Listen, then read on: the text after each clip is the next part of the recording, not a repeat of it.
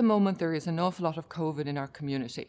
And we know that COVID does, for the most part, is a mild infection in children, but not in all children. And right today, there are children in our hospitals with COVID who are really quite sick, either from COVID itself or from the consequences of inflammatory syndrome. So we want to get our children vaccinated to protect them against the serious effects of COVID, the consequences in terms of that inflammatory syndrome, but also to get them back to a more normal life where they can meet their friends, go out, be in school, and do all the things that children want to do.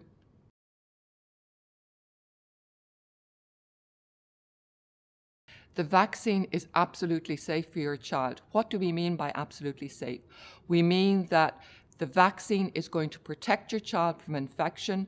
It doesn't mean that it's without any side effects, because you can have some local side effects. Occasionally, there can be very, very rare side effects, but the risks of the disease far outweigh the risks of the vaccine. The vaccine will protect your child against the consequences of this infection.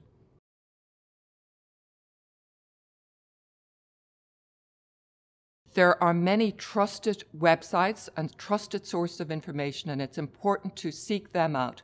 Both the National Immunisation Office or the HSE website or one's GP, they are all reliable sources of information that will be very happy to share that information with you.